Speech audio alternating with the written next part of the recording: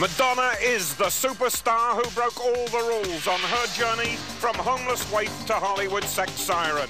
Brace yourself for shocks and surprises as we exclusively enter the private world of a superstar you were never meant to know. This is Madonna Exposed. The material girl with blonde ambition has had a rocky year. Her kinky book drew scorn. Her too hot sex movie, a yawn. Until now, she's been able to cloud her past, present and future in a smokescreen of camouflage images. But not tonight. Madonna tried to stop this broadcast, and here are just some of the reasons why. For the very first time, you'll see outtakes from her first movie, A Wild Child uncut and uncensored. Get there. Hear her very first demo tape, the one she never wanted played. Check out the provocative photos she posed for as a starving unknown. Meet the woman who sacrificed everything only to be fired. She breaks her silence at last, as does Slam, the sperm dancer who saw what really happened behind the scenes of the Blonde Ambition tour. Plus, people from Madonna's past reveal first-hand secrets of the girl they loved and lost, the girl they only thought they knew. The stepmother. Style, really. The school chum. Accused of lesbian. The girlfriend. Looks adversity. And the boyfriend. There's also the burning question about Madonna's sexuality today. Tonight, hear the truth, the whole truth, and nothing but the naked truth. From New York City's Palladium nightclub, it's Madonna Exposed. With your hosts, America's #1 showbiz reporter, Robin Leach, and television's pop music personality, Eleanor Mondale. Welcome to what's certain to be a very controversial 2 hours. So controversial that Madonna tried to silence us with various pressures. It failed. When we tell you Madonna's story, you'll understand why. Tonight, you won't officially hear her sing or watch her dance because she banned us from airing any of her own videos. But for everything else she tried to suppress, including even more secrets from best-selling author Randy Taraborrelli for a bombshell book, stay tuned and hold on tight. You know, I've been a big fan of Madonna's for her whole career, I think, but she really lost me on the book. Well, she lost me. I think she lost all of America with that sex book. Now, before our party gets underway, we do recognize that some viewers may be offended by Madonna's artistic expressions. So, viewing discretion is urged. Also, a word to Madonna, because I know that you're watching. How can someone who blasted MTV over censorship try to gag us? What is it that you want to hide? Now, 1 hour ago, you, Madonna, your lawyers, your manager, and your publicist were given a special telephone number to challenge anything that's said tonight. This is the phone, Madonna. It reaches me direct. It reaches our viewers direct. So it's your call, your choice.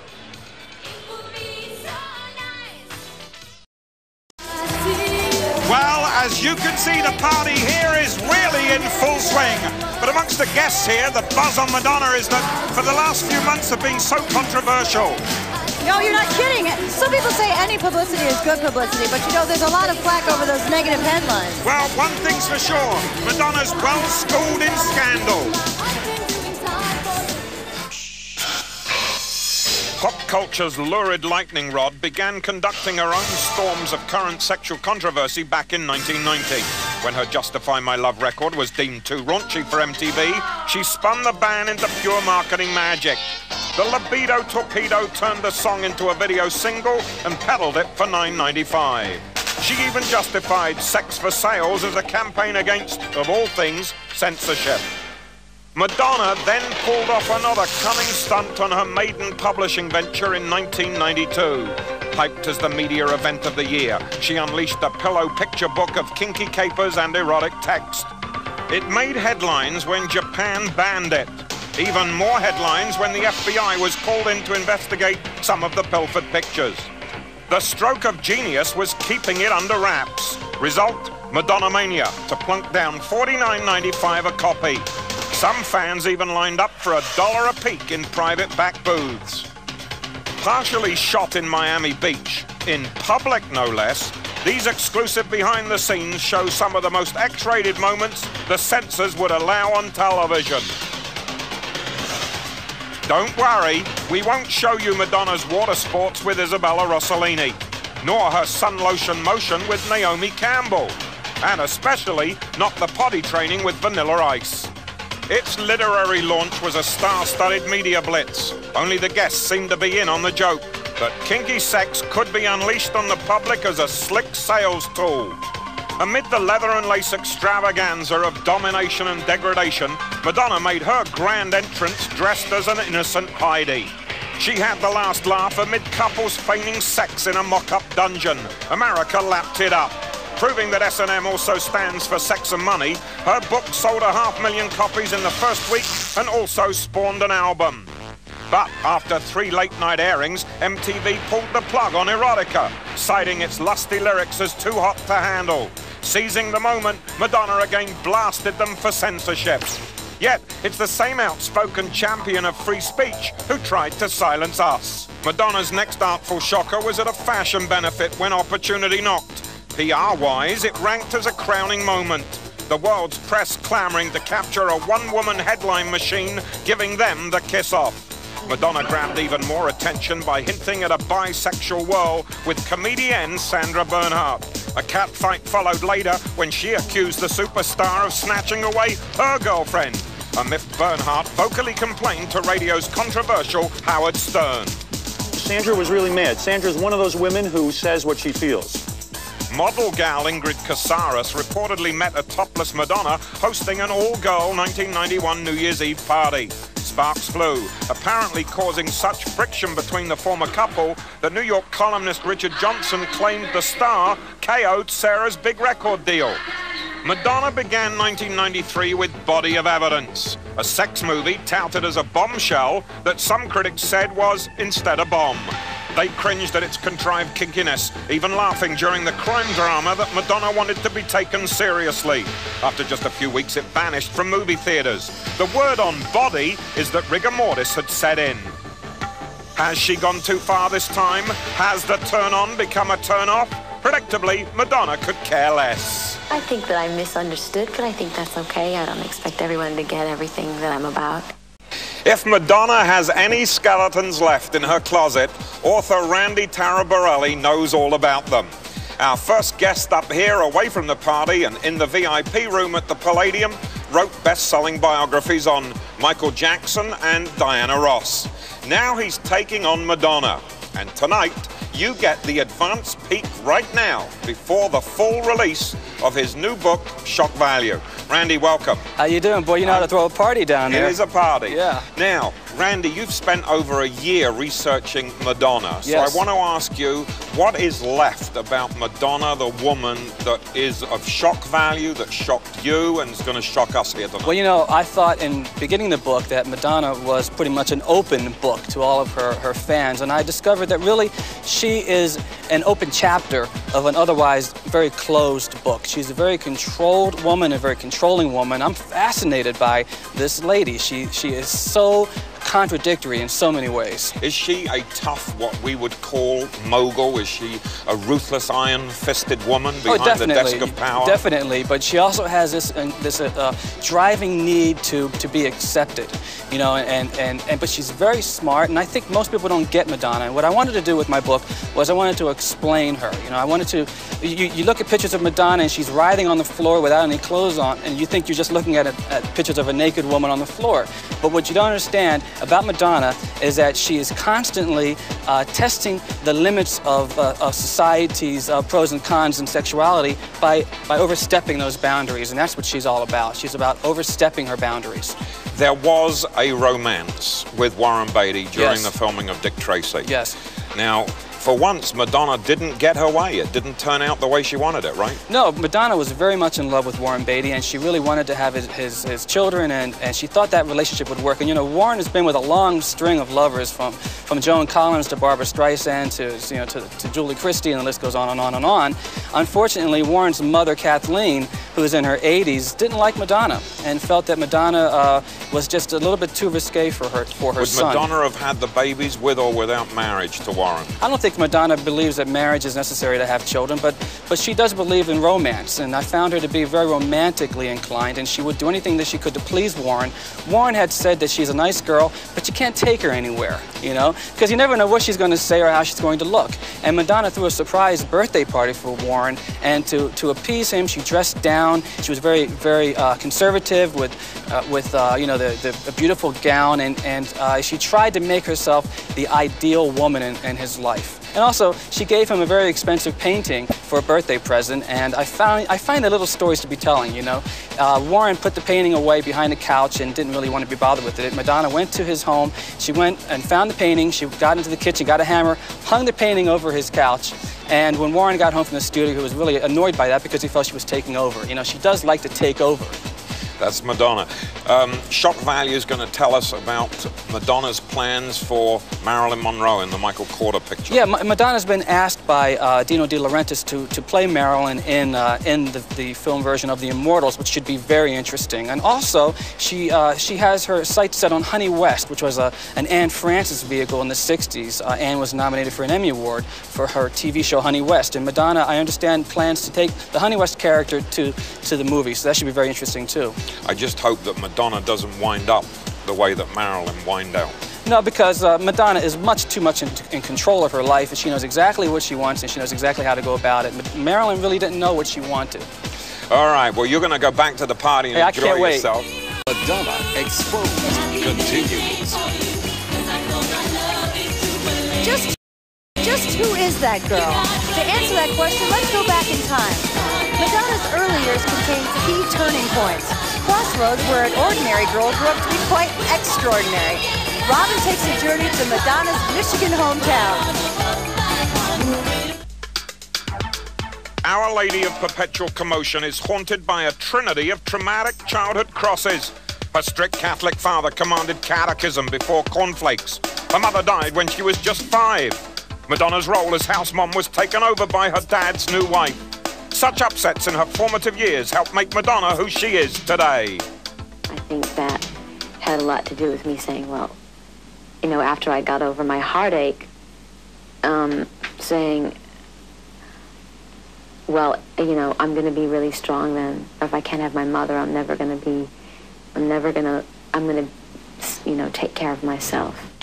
Born 1958 in Bay City, Michigan, and named after her mother, Madonna Louise Veronica Ciccone was the third of 6 children.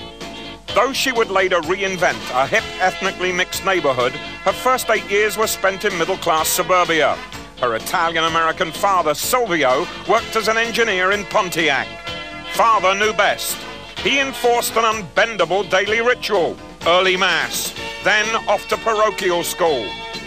At home, Papa preached that television was evil, rationing it to a Saturday morning treat.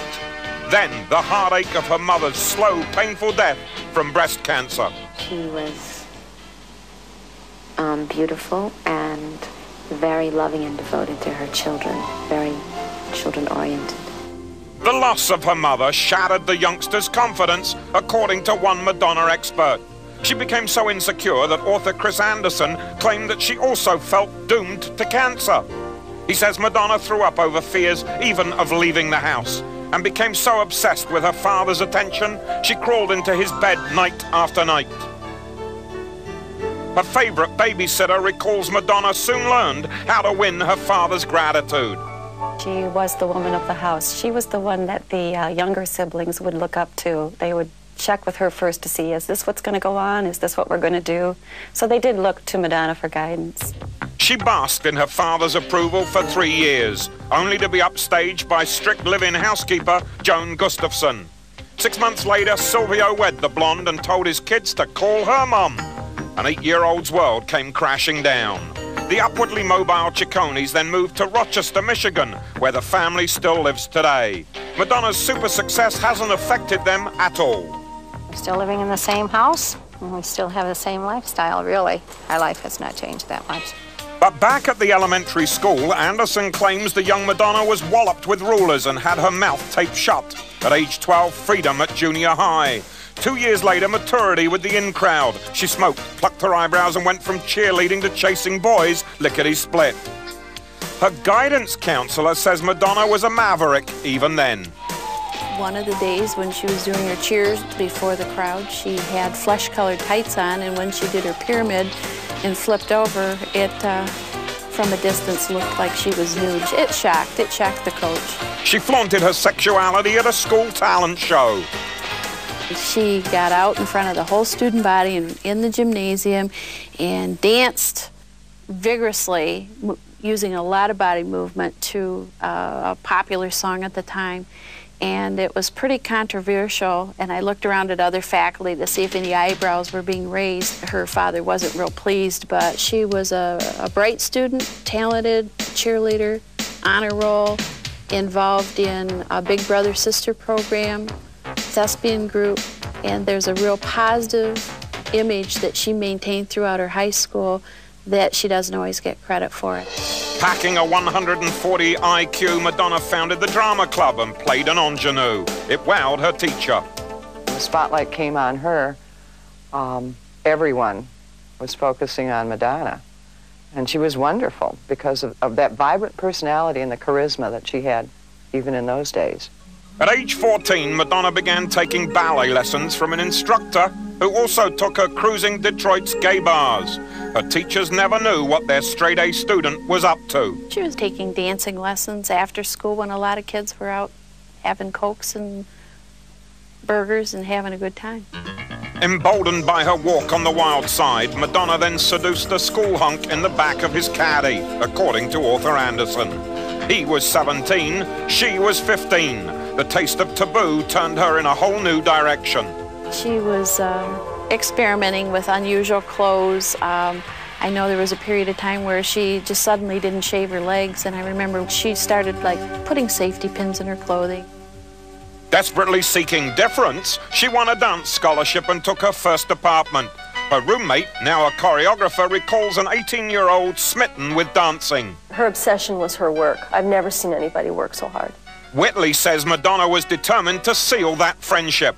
She embarked on what seemed to be a very calculated campaign to be my friend, capital letters. And I resisted at first, but little by little she won me over. She was very warm and tender, funny, thoughtful, and determined. She just seemed determined to break down whatever limits and boundaries I put up. The duo became partners in more than hijinks. We would go after class sometimes to candy stores, fast food stores, just to get a snack, and she would come out with stuff I knew she hadn't bought. And she started to convince me that it was something we could do together, and I became enthusiastic about shoplifting. Apparently, that wasn't all Madonna was eager to grab. She was very huggy, very touchy. It took me back for a while, but I got used to it, and after a while, it just became part of the way we related to each other. While Whitley was away, Madonna poured out her feelings about female friends. Oh, my Whitley, I miss you so much already. You have left bits of yourself everywhere, but they make me want to be able to touch you even more. Last night I went out dancing at the Blue Frog with Linda. I've been using your ID to get in everywhere. You left it in your coat pocket. Well, I sure had a good time. People were not shy in expressing either disgust or delight in the way Linda and I were dancing. We were verbally accused of lesbianism several times. Boy, it sure was fun, but I always wished it was you the whole time. The girls spent the summer of '78 skinny dipping in their secret stream, but Whitley knew it was the last of their fun and games. Madonna just couldn't stop talking about her next move. She wanted to go to New York and just dive right in. Welcome back to more bombshell revelations about the real Material Girl on Madonna Exposed. 10 summers ago, I made my first trip to New York City, my first plane ride, my first cab ride, and I didn't know where I was going. I didn't know a soul, and I asked the taxi cab driver to drop me off in the middle of everything. So he dropped me off in Times Square. Anyway, I was completely awestruck. Incredibly, that 1978 cab ride cost half of the 37 crumpled dollars she had in the world. For the first time in her life, Madonna faced homelessness in the ultimate urban jungle. But this was no wide-eyed innocent from the sticks. The 19-year-old college dropout already had an immaculate conception of her own future. Chris Anderson's book records a stranger inviting her to crash at his apartment, her accepting without hesitation and staying 2 weeks. A counter job at a midtown Dunkin' Donuts then earned enough for a 6-week workshop with the Alvin Ailey Dance Company. Flat broke again, she later bragged to friends that she scavenged trash cans, wolfing down the buns from discarded burgers. Then came a night job as a hat check girl at a Manhattan landmark. Its manager recalls her virtually destitute. She was a frail gal. I thought that perhaps her meals here were about the only ones that she had during the day. The bare facts of survival in the big city meant stripping to the bones for money. Ultimately, some of those nude pictures would come back to haunt her. One of the artists who hired Madonna recalls her eking out a meager living from modeling. For the very first time on television are the portraits that kept her from starving.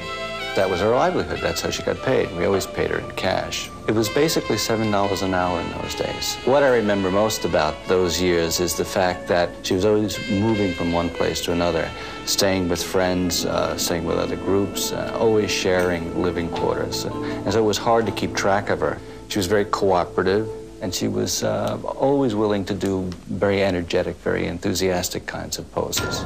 Some apparently more enthusiastic than others. In 1985, fans were stunned by a steamy spread from way back then that simultaneously surfaced in dueling center spreads.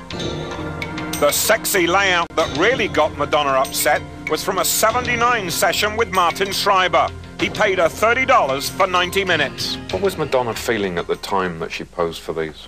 I don't think she was really enjoying doing this, where some models come in and they have a whole presence about them, and they have no qualms. I felt that she was doing it just because she needed the money. Author Chris Anderson says the photographer wooed the waif, whining her at his loft studio and treating her to expensive candlelit dinners. But she was no one-man woman. Those who knew her recall her nickname was McDonna, an uncharitable reference to the number served. One of her first conquests was a musician. They met at a downtown disco and hit it off at once. Anderson says many men helped her to the top, but it was Dan Gilroy who taught her guitar chords while they shacked up in an abandoned synagogue. Oy vey. Madonna didn't just join Dan's band, she took over as lead singer. Ambition? Artistic difference? Whatever caused the bust-up, Dan's not telling any tales out of shul. Back in Manhattan, Madonna moved into a cockroach-infested fourth-floor walk-up in the grungy East Village. There, she crashed with graffiti artists, watching one become the darling of the art world, the late AIDS victim Keith Haring. Another roomie from way back was dancer Erika Belle, with whom she shared a very special friendship. Amid the challenges of Alphabet City, she told me that for Madonna, survival was as easy as avenues A, B, and C. How tough was it at the beginning for the two of you? No furniture, no money. We didn't think of it as tough. I mean, at the time, we didn't think of it as, we're living a tough life. This is so tough. We had a lot of fun. I think she's the type of person that looks adversity in the eyes and thinks, I can beat this. If there's a problem, she's a pretty strong woman. Strong enough to steal the spotlight from a band in a pioneer music video as seen in this rare clip. Cast as a lowly dance extra, Madonna grabbed glory from a bit part. The producer recalls her shamelessly out boogieing the competition. I do remember talking to her often during the shoot, talking at her because herself and her dance partner, Martin Burgoyne, were dancing very provocatively, constantly in front of the camera. So I kept saying, can you move back, can you move on to the side? Even back then, she was showing a very flamboyant, attention-grabbing attitude. Wanted. Fiery woman for low-budget movie, no pay. The ad in the backstage newspaper made no mention of it being an erotic thriller, nor that it would take 2 years to make, nor that a rape would take place in a crowded coffee shop.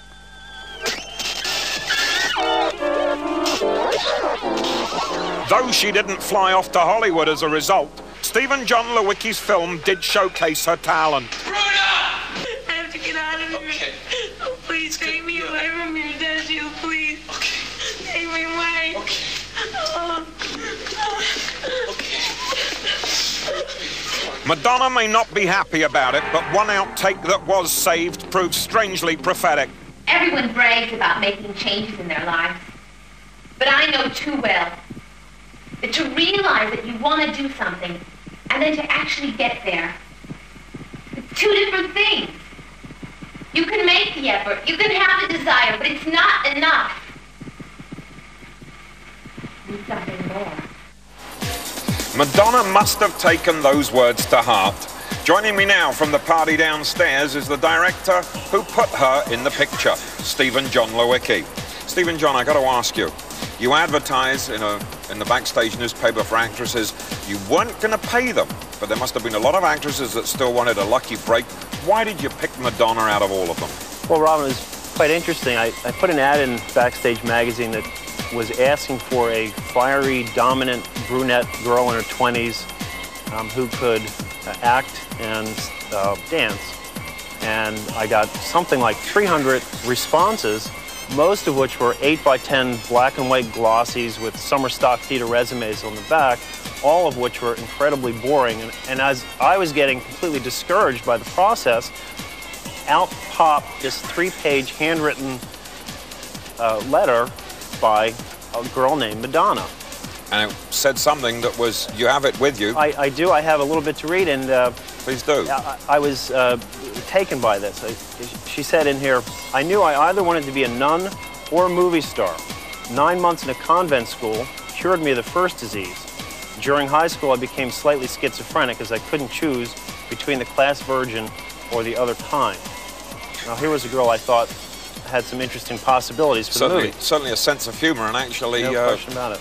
Gifted little writer in there. Right. Now, I saw the movie.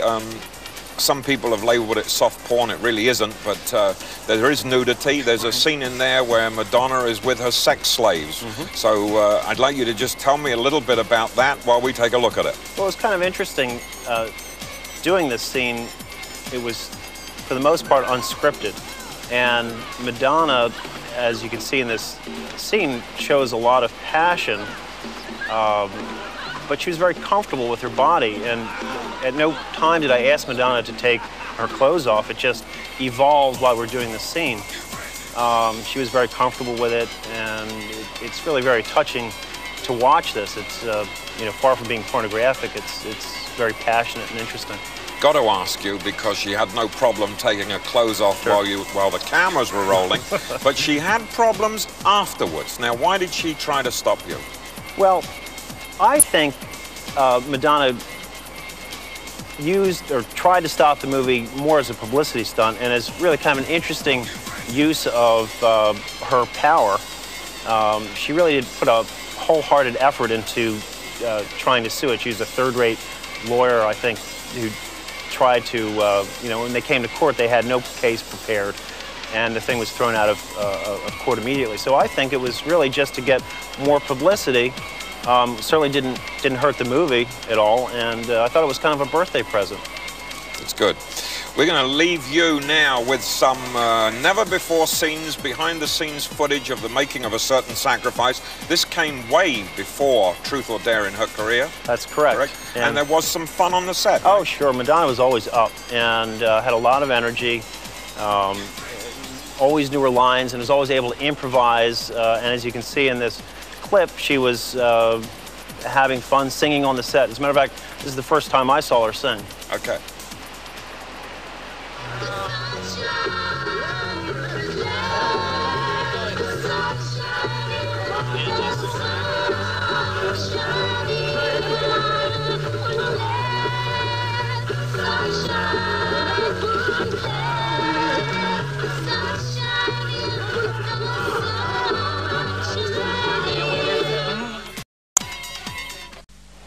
Everybody at the party's waiting to listen to a television premiere. It's Madonna's 1979 demo disc, the one that actually helped launch her career. As we listen to Love on the Run, Please remember that later Madonna fought to stop this ever being played.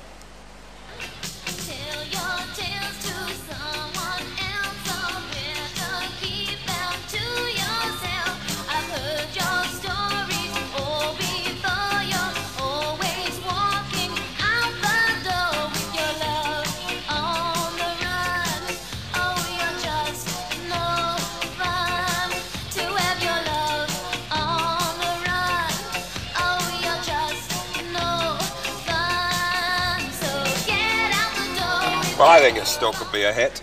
Vogue-wise, Madonna has come a long way since her first manager and mentor, Camille Barbone, discovered her. She's never talked about those early days until tonight. Welcome to our show. Thank you, Robin. It's nice to be here. You've never, ever given a television interview about those early days. Why are you breaking your silence? Well, it's come to a culmination for me over the years. I mean, I've read numbers of interviews by Madonna, people writing stories, other TV shows, and you get the impression that Madonna did it all alone. And I'm just here to say that there were a number of people in the old days, and there are a lot of people now that helped to make Madonna the star she is. That's great. You get a lot of credit for discovering her. How did you actually find Madonna? Well, our paths crossed at a place in New York City called the Music Building. It's 12 stories of nothing but music, recording studios, rehearsal studios. I owned a studio there.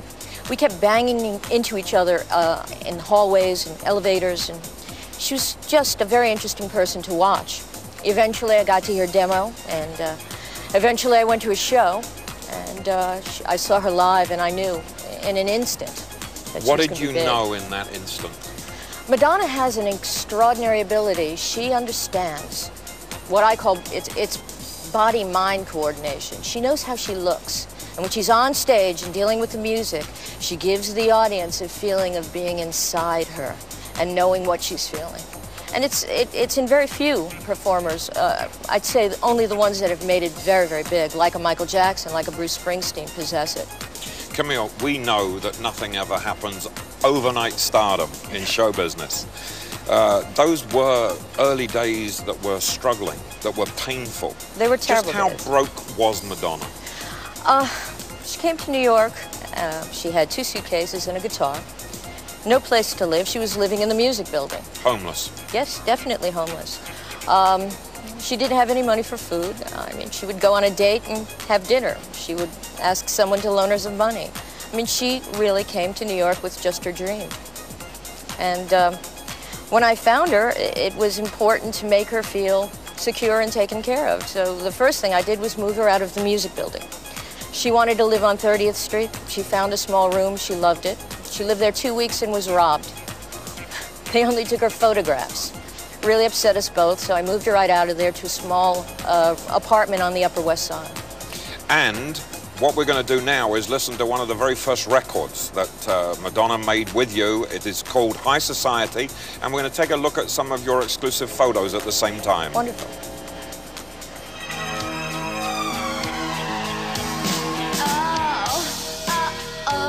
Society's boy, you make some little rich girl a toy. My mistake, didn't think that you'd be another victim of a high society.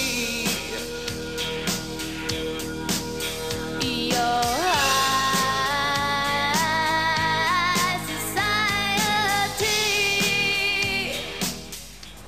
Now, Camille, you invested a lot of time in Madonna.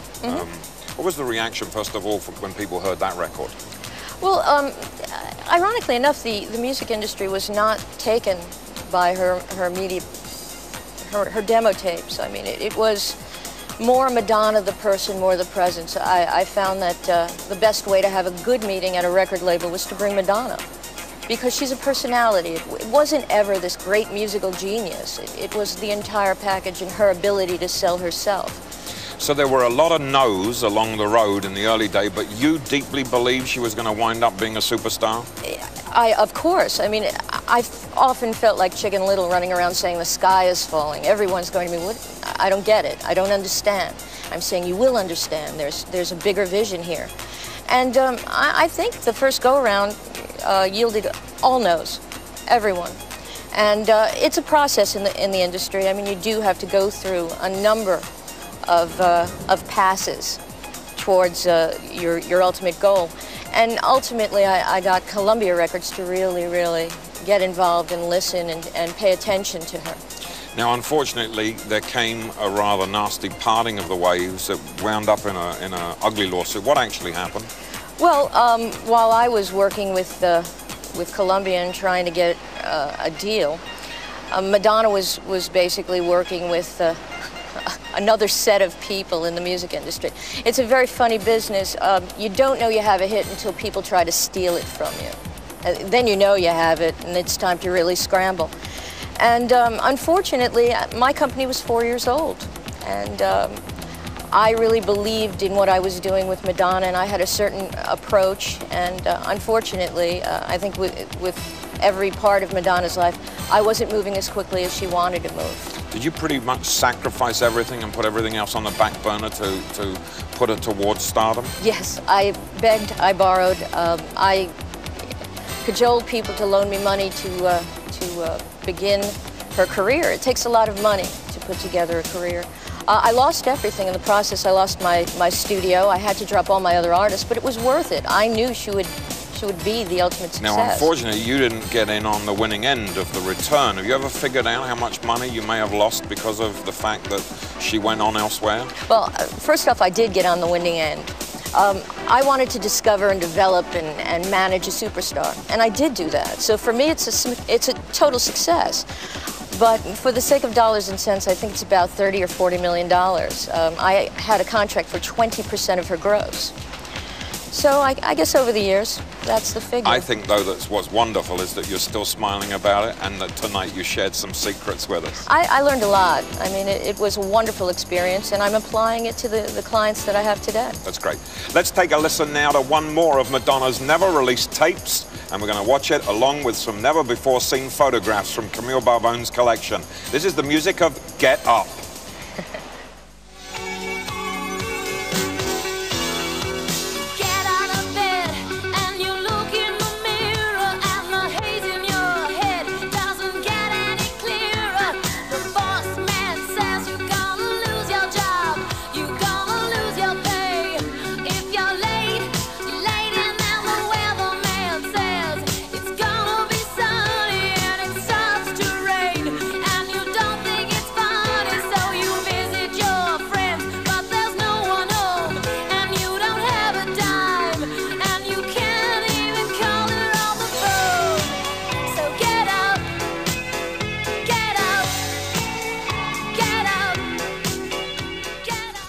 It's got that sound. Camille, thanks so much for playing the tapes and for such an amazing background on a star we only thought we knew. I think we should go back to the party for some more fun. Wonderful. Thanks, Robin. Just ahead, we'll meet the former boyfriend who clinched Madonna's first record deal, only to lose her love. Stay with us.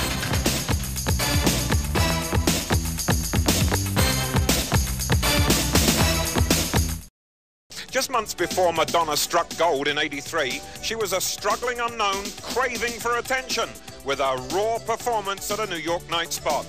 This dynamite footage shows Madonna on the very brink of her big break and making all the right moves.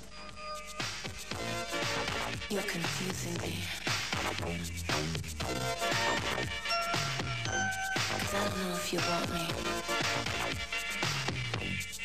But I know that I want you. And that's nothing to be ashamed of.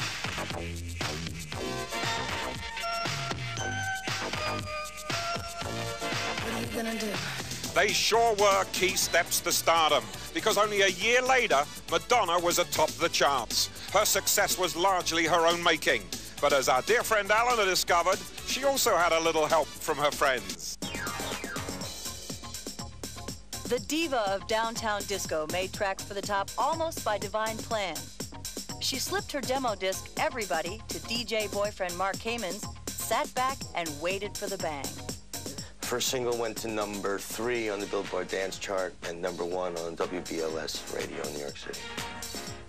Her '83 debut album led to a European tour and put her on the cover of Rock's Bible.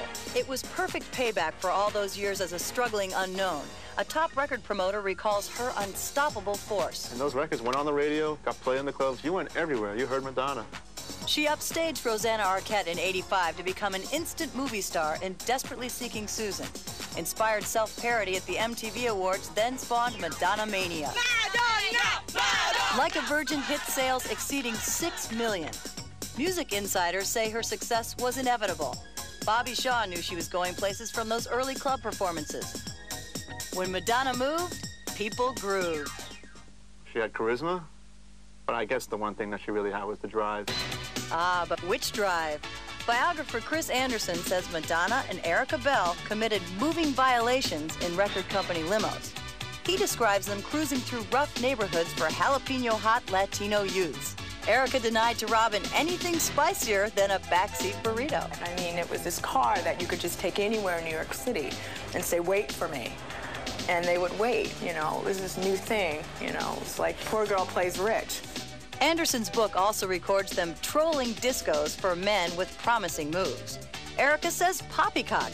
They weren't into that kind of workout. Well, it didn't start until usually after midnight. And would go until usually 4 in the morning at least. And we would just get in the middle of the floor and try to just take up as much room as possible and dance as hard as possible and really work out. Erika says their lust for life was always governed by driving ambition. We knew we had to get up and go to a studio, or she was going to the recording studio at the time. And, you know, there's a certain line that you never cross.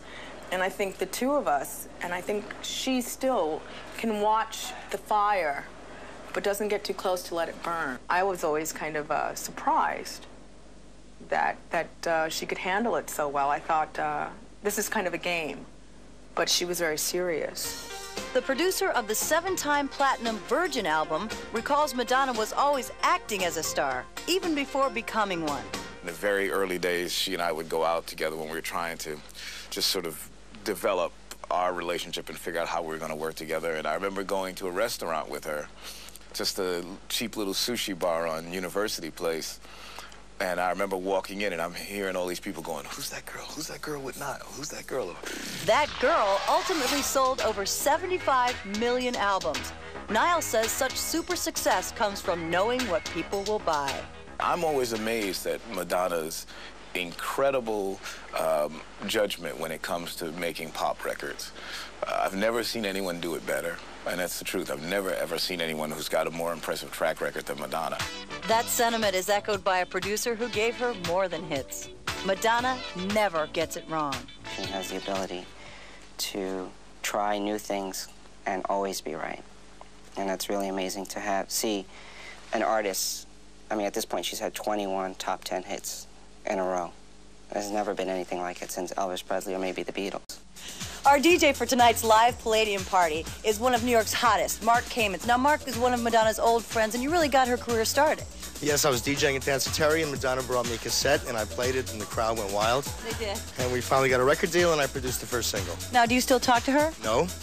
Well, she's probably watching. If you have a message for her, go ahead. Madonna, if you'd like to make another record, give me a call. All right. Thank you very much. Now, as Robin discovered, Madonna's love life is indeed one for the books, the record books. Luke Perry, Katie Lang. Luke Perry, Katie Lang. I'm so confused. So are we. Madonna is a sly sexual contradiction, playing pop-tart temptress one moment, ladies loin ranger the next. A writer who has studied her concludes that she really gets off by showing off. From the time she was 5 years old, she realized that by being flirtatious, using feminine wiles, got her what she wanted. And it got her attention. And she seems to have a desperate kind of neediness for attention. Motivation aside, those touched seem to then crave her. Some to possess, others to worship. Most are like her first video producer, drawn closer for reasons they know not. She's, a nice-looking person, but she's no model, I think. But once you get to know her, she's extremely sexual, very alluring, very strong, yet you want to be close to her, you want to touch her. Madonna's super sex secret? Less is more. When you're independent, when you do your own thing, when you are your own person, you do whatever you want to do. When you pull away, when you're not so concerned with impressing, then the other person is very interested. Technique aside, it all adds up to a diva's dark dilemma. A world-famous sexpert analyzed her need to be adored. In my mind, Madonna doesn't think that she's very lovable to a man deep down. And so she places an impossible burden of proof on any man who would love her. Her sexual history reveals a legion of lovers, beginning with the 15-year-old Michigan minx's first time with her high school boy toy. Fast forward to the East Village vixen graduating with gusto. One early conquest has never broken his silence until now. Madonna was definitely a sexual being, but not in the same sense of wearing, you know, lace panties and torpedo bras. I mean, it was just kind of an animal sexuality. She called me up one day and said, "Get your gorgeous Brando body over here." So her line was, her approach was always very direct. I mean, she didn't, you know, mince words or wait around and be coquettish. I mean, she definitely went after things she wanted. The DJ she dumped after he helped launch her career says Madonna believes in safety in numbers. It was frustrating being her boyfriend because Madonna always had 2 or 3 boyfriends at the same time. And I guess every boyfriend played a different role. Another casualty was a hit record producer she even took home to meet Dad, and serious enough to talk marriage and babies with. But they split when her wanton ways made him jealous. Still, he's no sourpuss. Madonna is one of a kind. There will never be another one like her. Her 1985 marriage to Sean Penn was a high-tension power connection doomed to crash and burn. Madonna's explanation? Our opposites attract. Though Madonna filed a police report pertaining to Penn's bedroom violence, the whisper persists that she still holds a candle for him. Despite his subsequent children with actress Robin Wright, an ace paparazzo believes they are still destined for each other. He is the most important person that's been in her life so far. She really loves him. I think she still loves him. As for that 1990 tumble with her Dick Tracy co-star, it's now suggested that Boffo box office may have been the real driving force. The gal who really knows her says no way was Madonna serious, probably just being sociable. I don't think she was that interested. No. I think she dated him because she could. More knots were tied with nude pin-up Tony Ward. That was eventually snuffed out, supposedly over love in leather. The paparazzo says no way, Madonna just couldn't keep track of her men. Like in New York, she has James Albright as a boyfriend, the bodyguard. Out here, it's John Eno. He owns the Roxbury nightclub. So she has her boyfriends, she has her lovers wherever she goes. As for her much-touted taste for ladies, this exclusive home video with former gal pal Sandra Bernhard says it all. Before their bust-up, they sure made beautiful music together.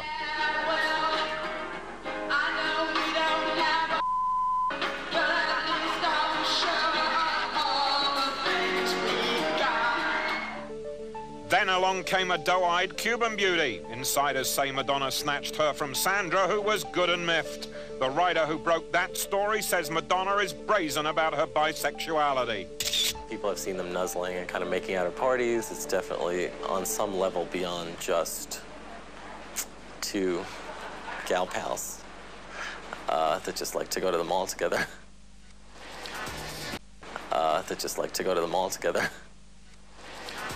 Michael Musto sure doesn't beat around the bush when it comes to Madonna's taste. Now we're going to meet the lovely Janet Charlton, who's the gossip columnist of the Weekly Star magazine. Janet, welcome to the party. The hot news is this weekend, Madonna back with Sean Penn, spotted on the beach together in Malibu. Right. Do they still, excuse the pun from Body of Evidence, burn the candle for each other? Oh, you know, Madonna has never given up on Sean Penn. She always said he was the love of her life. And recently, even Sean Penn started swinging in Madonna's direction. For the first time, he told friends, gee, if I were married to her now, we would never have gotten divorced. I have a new appreciation for her. And this is the first time I'd heard that. That was a few weeks ago. So I'm not surprised that they're back together, at least seeing each other. And I'm sure Robin Wright is ready to slit her wrists. We hear all these things every week from you. It's fabulous. Now, is there a real man in Madonna's life at the moment, or is she still on the prowl? She's very vulnerable right now. She does not have a serious boyfriend. She's been seeing John Enos, but it's just kind of a cat and mouse kind of thing. She caught him driving around in her car with other women. So she's not totally thrilled with him to begin with. He's a very handsome guy, though, and they're having fun together, but it's not real love. Now, Madonna's got a handsome new co-star in Snake Eyes with actor James Russo. Yes, Anything James happening Russo. between the two of them? Well, I mean, it might have happened, but it didn't happen. Actually, Madonna invited James Russo out to dinner, I heard. And he said to her, is it business or pleasure? And she said, whatever you want. And he replied, well, if it's business, why don't we just go to lunch? And if it's pleasure, I'm going to have to take a pass. He doesn't want to be flavor of the week for Madonna, and he didn't want to ruin their working relationship, so maybe he was really smart about it, and they're still friends and working together very well. How are the relationships on the set of Snake Eyes between Madonna and the rest of them? Abel Ferrara, her director, and Madonna are battling every day. There are screaming fights all the time. He's making her grow her black roots for her character, and she really doesn't like that, and she has to go out at night looking kind of sloppy now. So she's not happy, and she's not happy because he is the boss. He's really telling her what to do, and Madonna is accustomed to calling the shots. And she owns Maverick, the production company, so she's battling with him every day. Now, we do know from everything we've heard here tonight and from the weeks and months of research that we've been, Madonna does have a fascination with ladies, and there was a lady called Ingrid. We heard that Ingrid was way out, and Nina, who was the star of Black Orchid 2, is now the new girl in. Well, now Ingrid is a friend of Madonna's. They've been friends for quite a while now, and I think they will remain friends for quite a while. She's not out totally. They're still friends. And as far as Nina Semetsko, Madonna was wooing her to be in her movie, Snake Eyes. She had a part for her. So I know they were talking about that and getting friendly, perhaps at a party, discussing the movie. I don't know of any kind of relationship that they have. I know Madonna enjoys the company of women. She's attracted to women, and she likes to flirt with the idea of romancing women. Well, but I think her true love is men. Yeah, but there are strong rumors of her bisexuality. There is experimentation with the same sex. And Madonna doesn't deny it. True? Yeah, Madonna does not deny that, as far as I know. Therefore, we must assume it's true. I think it's probably true to an extent, but I believe in her heart she really wants a boyfriend like everybody else. Get married, white picket fence, and a baby. She's more normal than you think. She really wants a steady guy. You heard it first. Thank you, Janet. You've certainly raised a few eyebrows out there tonight, and believe it or not, there are even more Madonna surprises. Welcome back to Madonna Exposed and the Rock and Roll Party live at the Palladium in New York City. Our friend Cody Mundy had a unique experience when you co-star with Madonna on Who's That Girl? Now, is she difficult to work with? No, Eleanor, actually on our set, Madonna was no Pre-Madonna. She was great to work with. Remember the old days when you used to have sex without a condom on a Sunday morning? That's how great it was. She was great, not a problem. I don't quite know what to say with that, so thank you very much, Cody. Madonna's winning a unique reputation on and off the set. But as we discovered, she's very serious about the movie career. Beware of these eyes. Name 3 classy, sassy sirens of the silver screen. Mae West, Marlene Dietrich, Marilyn Monroe. And you can bet your aisle seat that Madonna wants to make it a foursome. The only city she hasn't been offered the key to is the one she wants acceptance in so very much. A respected writer who spoke to Madonna about her Hollywood dream says that she's the ultimate wannabe. I wouldn't say just Hollywood stardom, but film stardom is absolutely one of the most important things in Madonna's career. Compounding her ache for acclaim, a dazzling debut that promised much yet delivered little. Entertainment Tonight's movie critic says she had it handed to her on a platter. Who could ask for a better showcase to get yourself started on screen than Desperately Seeking Susan? It was a perfect part for her. So perfect that you questioned whether she was acting at all. And that's a valid question. Was she acting? Was she sort of being herself? I don't know. Madonna has blamed her big screen also-rans on unkind reviews, but many industry insiders claim her movies flounder at the bottom line, the box office. It was a field day with the abrasive stars, but Shanghai Surprise didn't sink because the couple were dubbed the Poison Pens. Its failure was a paltry $2.3 million in ticket sales versus the fortune it cost to make. 1987 saw fans pack Times Square for the premiere of Who's That Girl? Alas, moviegoers across the country said, who cares? Even earning over $7 million, it lost money.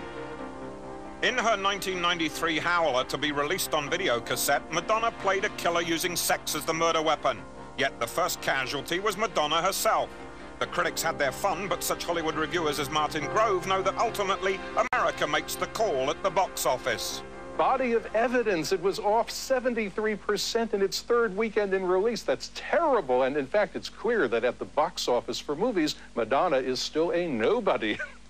Madonna, I'm sure, doesn't understand why the picture hasn't worked. Probably thinks it was the marketing, or they didn't spend enough, or the title was wrong, or the release time was wrong, or not enough theaters, or too many theaters. Anything but that Madonna didn't work. One wonders even why she wants to be an actress. She's very successful doing what she did best originally, and you know, why that isn't enough maybe says more about her than we'll ever know.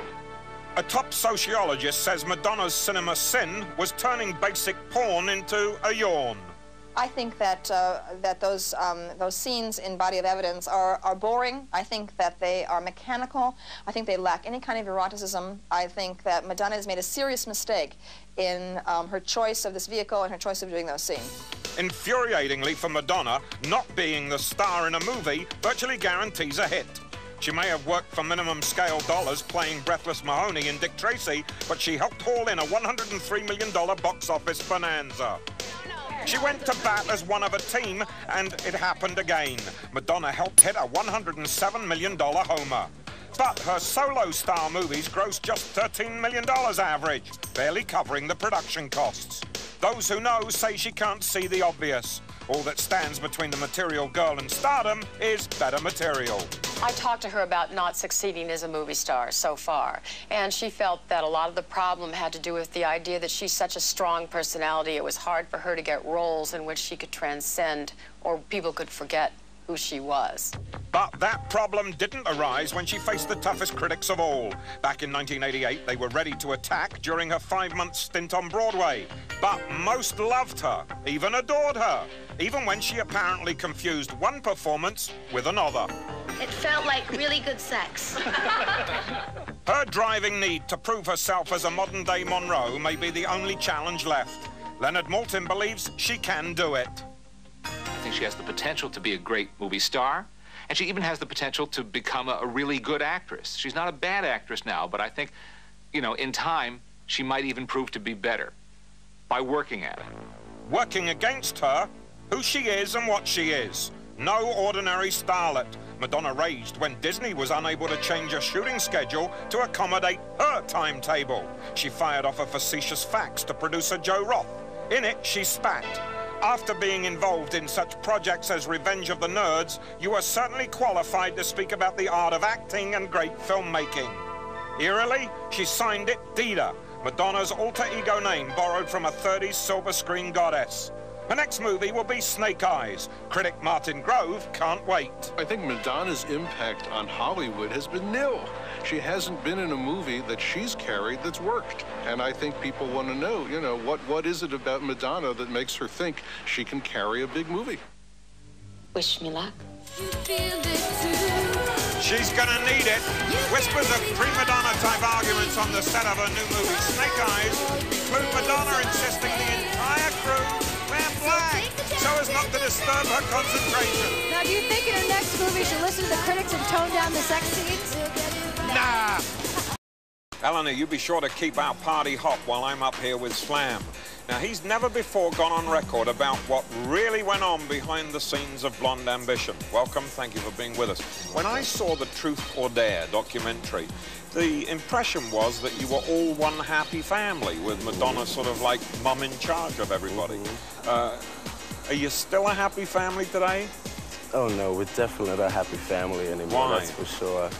Because after the movie Truth or Dare, it's like I never talked to her anymore, nothing. And even during the tour, I mean, the movie makes it look like we were this big family, but it was not like that. I mean, we were a family, but not like she was the mother and we would go to her with all our problems. It wasn't like that. So the family broke up after the movie had been finished?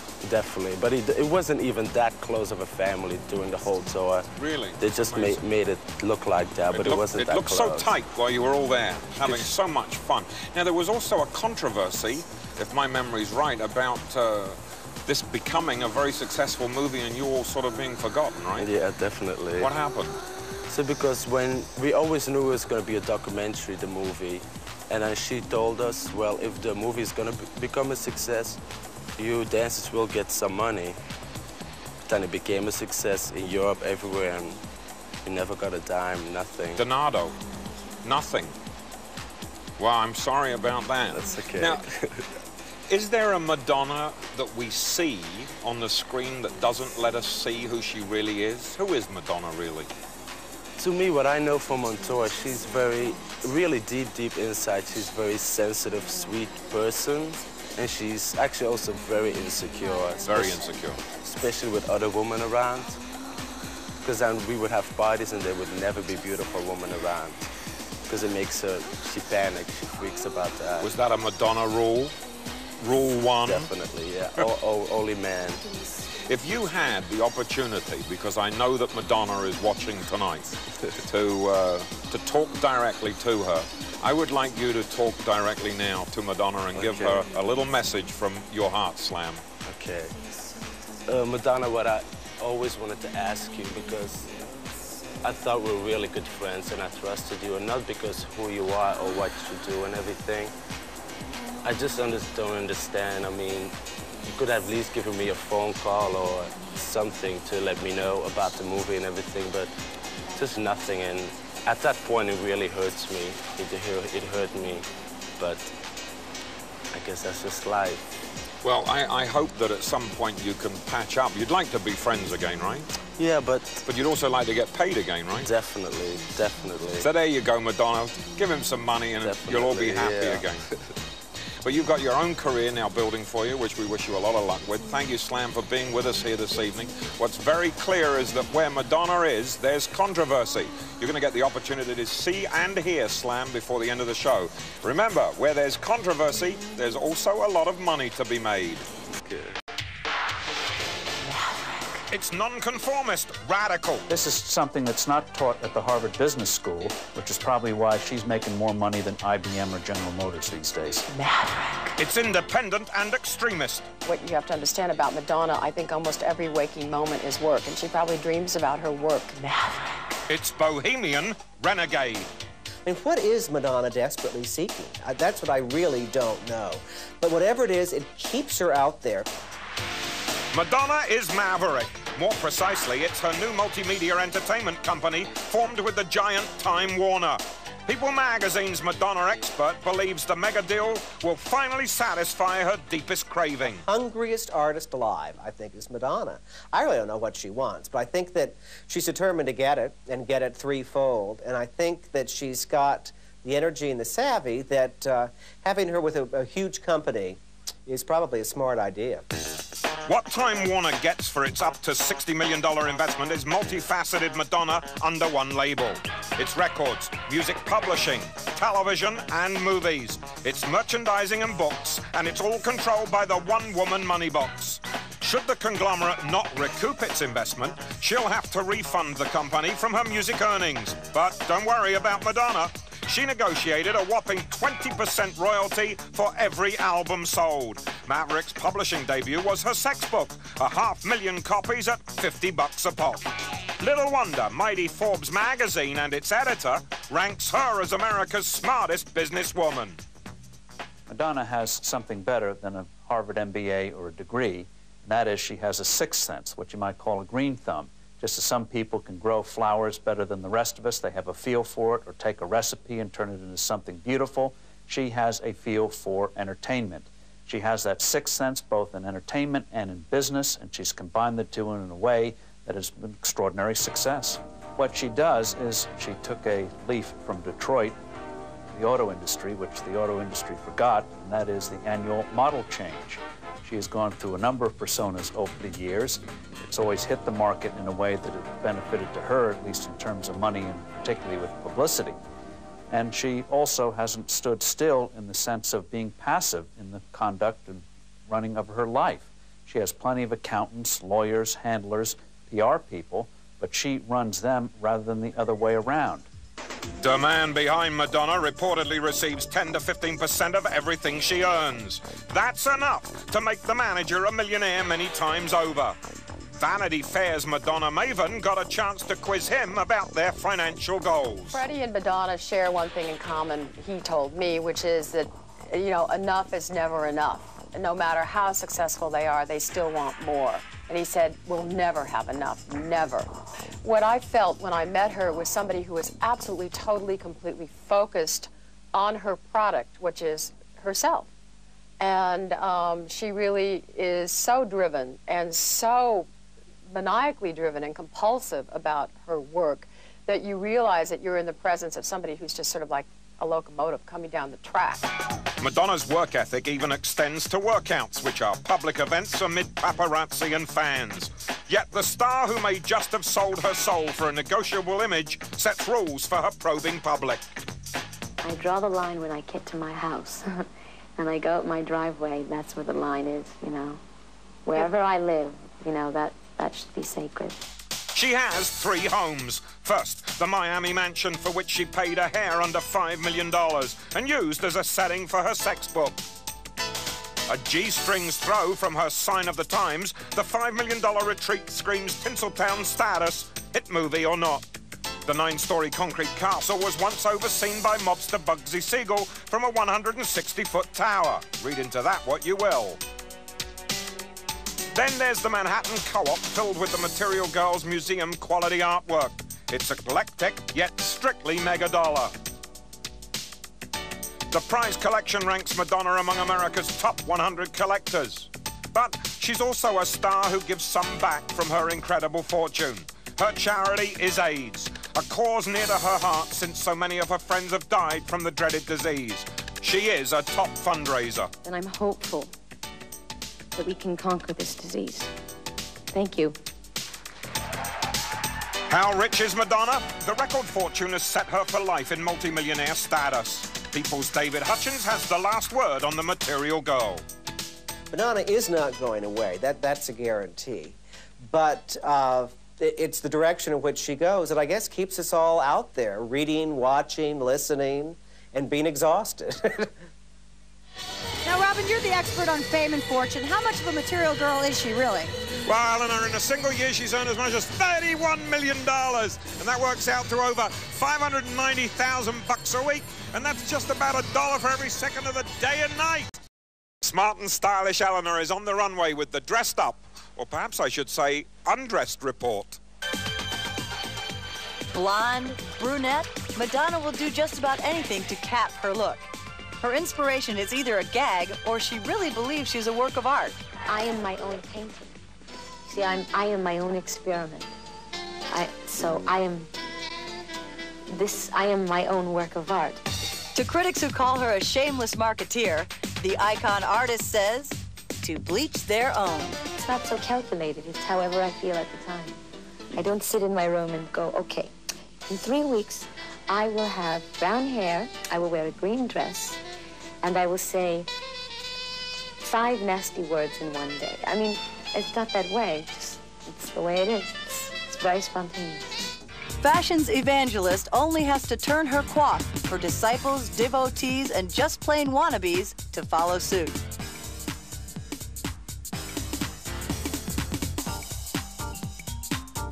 Madonna became the idol of international fashion designers by turning haute couture inside out. Underwear became outerwear, a concept as thunderingly simple as it is sinful.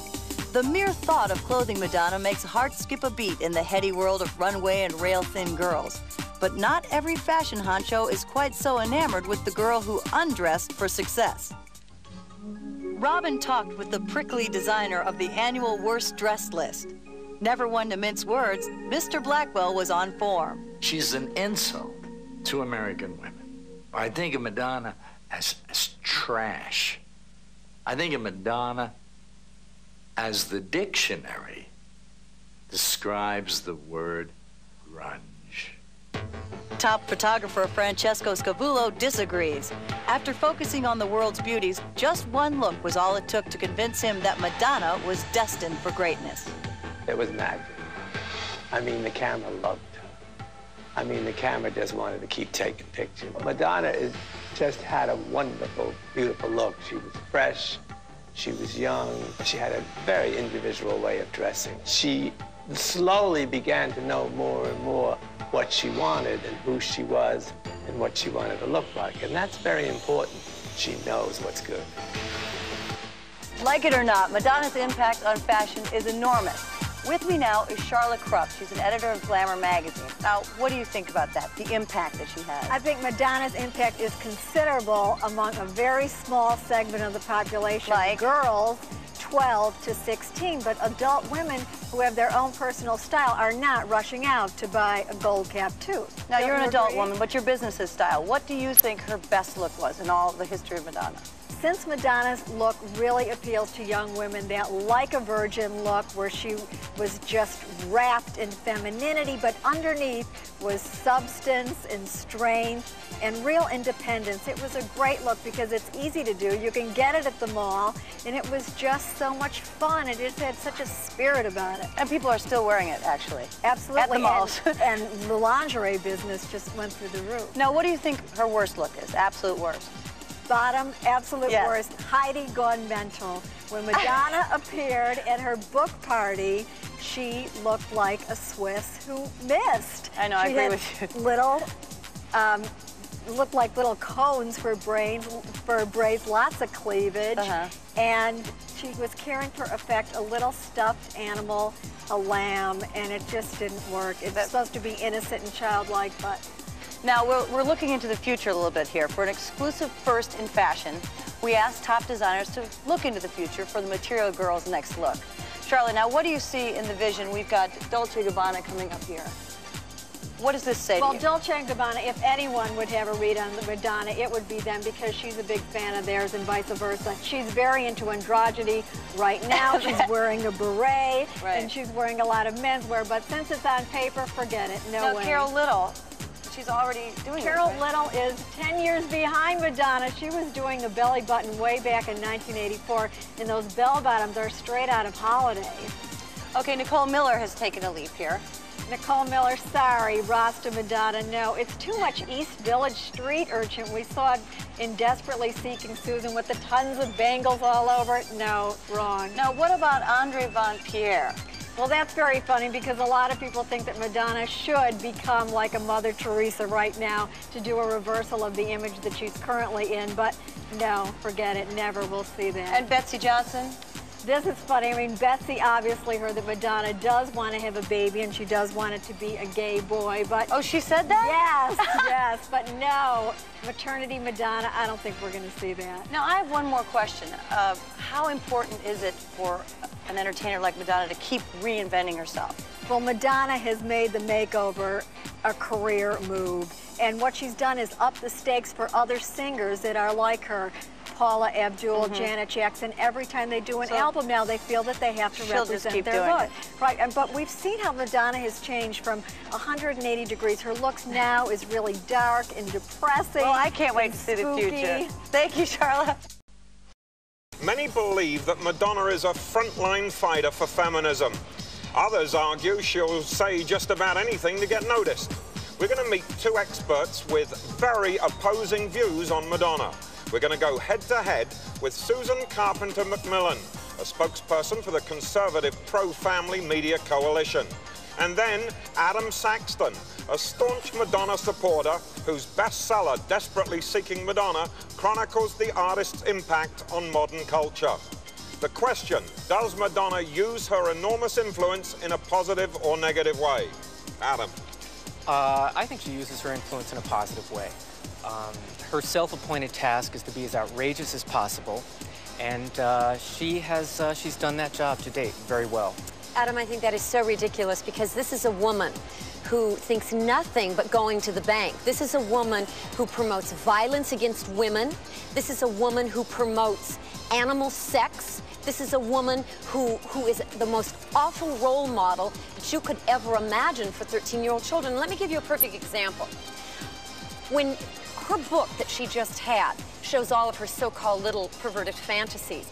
In there, 13 and 14-year-old children who sleep with their dogs, take their dogs for a walk and have fun, called Little Rover. She had a dog as a sex object for her pleasure. Now, I'm sorry. I don't think that that is the kind of role model that she should be. Adam, how do you respond to that? My response to that is very simple. This sex book of hers was marketed to adults. It's for adults. It's for adult consumption, not for children's consumption. It shouldn't have been read by children.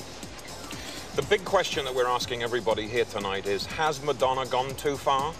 Again, I don't think she's gone far enough. Not far enough? Not far enough. What she's all about is going beyond all of the prior boundaries, offending everybody if she can, and she hasn't yet done that, and so I think she's going to continue to move in that direction, and I think that's terrific. So now what next, Adam? Do we now have the toilet life of Madonna? We're going to have Madonna wipe-its in a couple of years? I mean, there's really nothing left for this woman to do.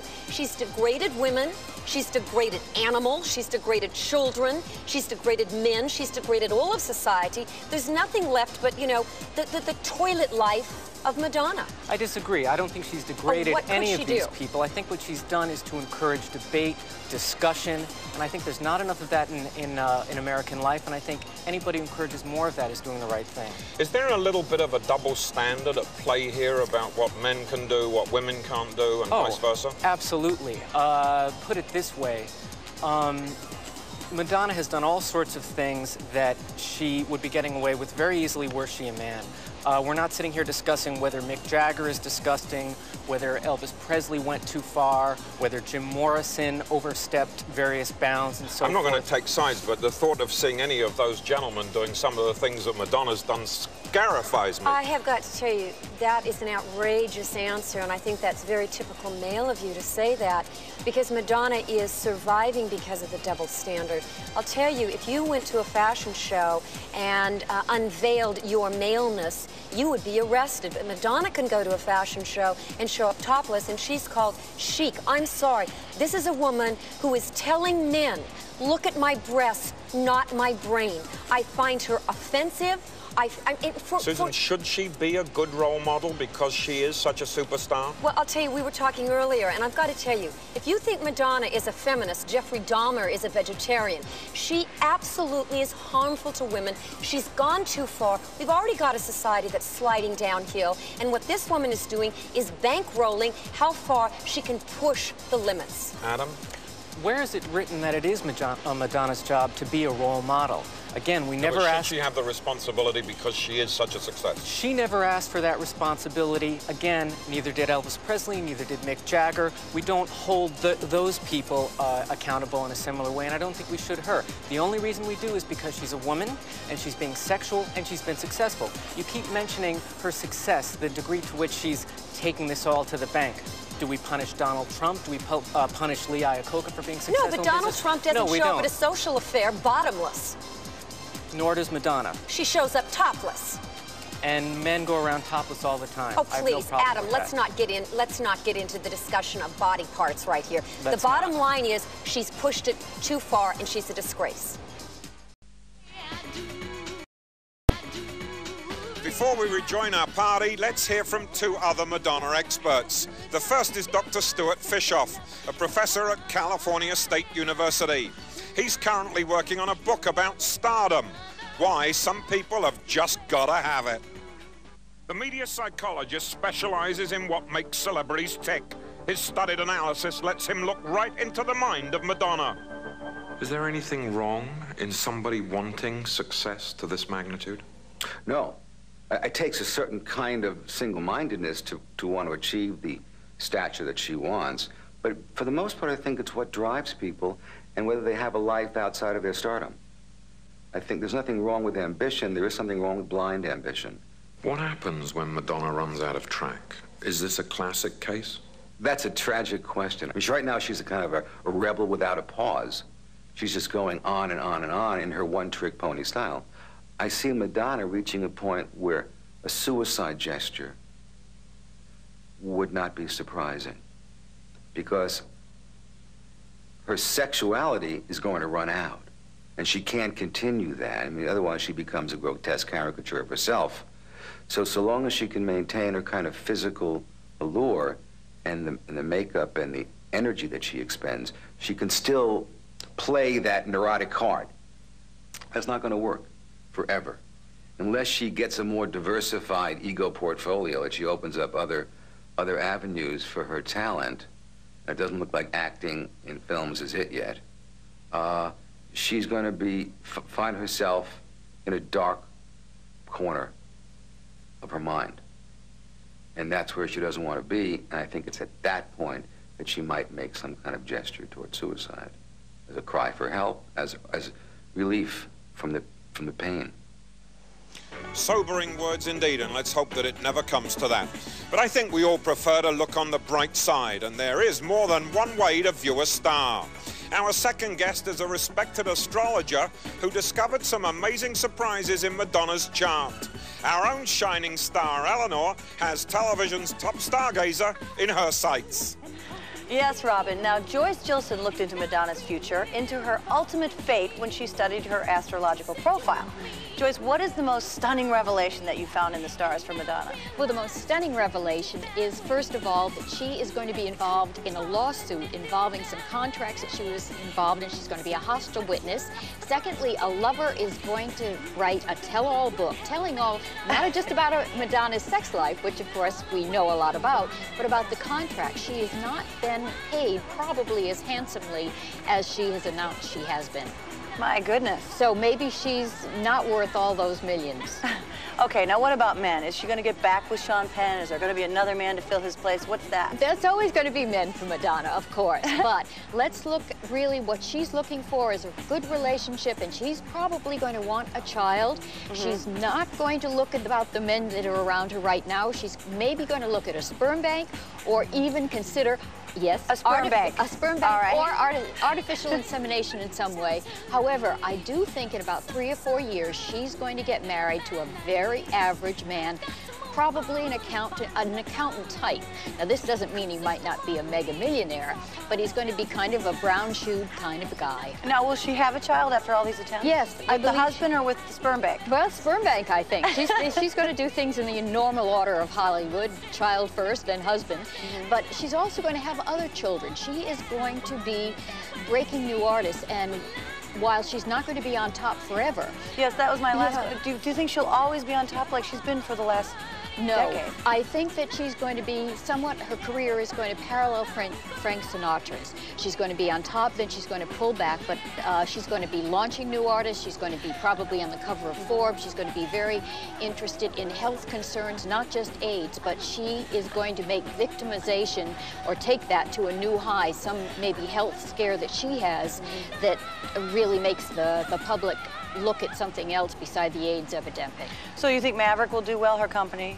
I think her company will do very well. I think she'll change advisors. I also think she'll do a duet with Michael Jackson, because both of them will need a comeback.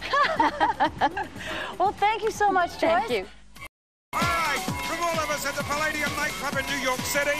I'm Eleanor Mondale. Thanks for being with us. And I'm Robin Leach with the last word to Madonna. Now, we gave you an opportunity to respond. We're sorry you chose not to, but anyway, we all wish you the best of luck. May your successes long continue. We're now going to let our party rock on with Madonna's favorite dancer from the Blonde Ambition tour, Slam, and his debut song, Bring It. Good night.